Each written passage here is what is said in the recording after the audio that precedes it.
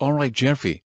Your mom and I just bought a new red couch. You are forbidden from sitting on this couch and you better not sit on it. Why not, Dad?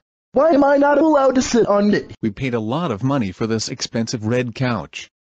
Remember the last time that you threw the red couch out the window and wrecked it? I agree with your father.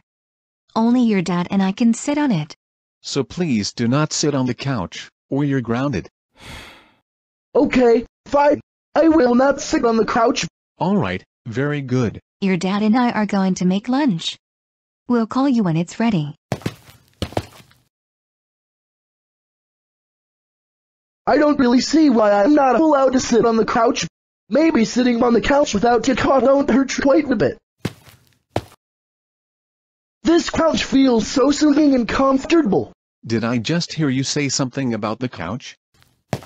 Jeffy. We told you not to sit on the couch, yet you disobeyed us. That's it. You are grounded until we say so. What? Jeffy is such a little brat. Yeah,